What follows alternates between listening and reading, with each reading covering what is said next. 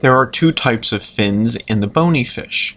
The actinopterygians, or ray fin fish, possess cartilaginous rays in their fins, while the sarcopterygian fish, or lobe fin fish, possess a series of bones within their fins, and thus joints and muscles within the fins allow for the movement of the fins.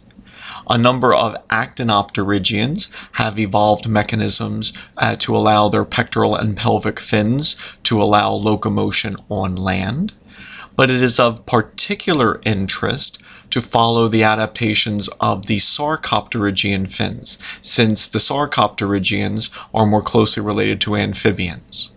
In the Devonian period, there were a number of sarcopterygian fish which evolved fins which possessed the same bones within them as the tetrapods would possess in their arms and legs. So these sarcopterygian fins possessed a humerus, a radius and ulna, and carpal elements in the pectoral fin, and then a femur, tibia, and fibula, and tarsal elements in the pelvic fin. Some sarcopterygian fish even possessed a wrist joint and perhaps other bones of the hand as well.